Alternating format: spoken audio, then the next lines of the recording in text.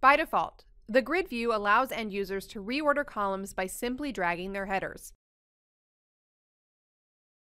The same drag and drop functionality is available to you in the Visual Studio Designer. You can also specify a column's position via its visible index property.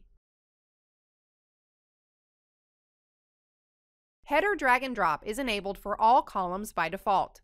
To disable it for a particular column, use the Allow Move option.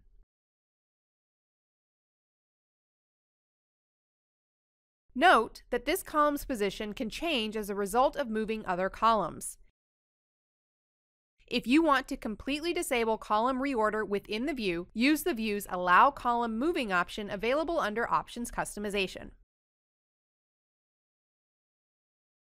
If you need to respond to column order changes at runtime, handle the view's Column Position Changed event.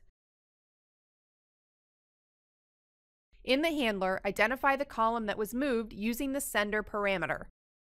Then display the caption of that column and the category's column index.